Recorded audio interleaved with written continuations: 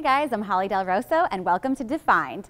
I'm going to show you guys easy workouts that can get you a 4-pack fast. So using a medicine ball, or if you don't have a medicine ball, you guys can use a dumbbell. I would suggest anywhere from 5 to 10 pounds would be perfect for this. We're going to lay on the ground. Medicine ball goes right over your face, but careful not to drop it on your face. And you're just going to crunch up, hold, and come down. Crunching up, hold, and come down. Keeping that hold is what's going to really contract your abs and give them the best workout possible.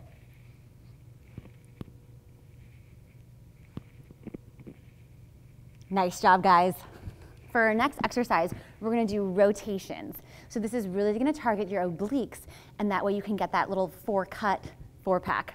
So you're going to go right here, crossing your body all the way down. Your head is following your hands. So you don't want the ball going where your head's not going. So, and if you want to make it harder, you can lean back more right here. Lean closer to the ground is going to make it more difficult. Make sure you're breathing out when you come down. So breathing out right here, out right here.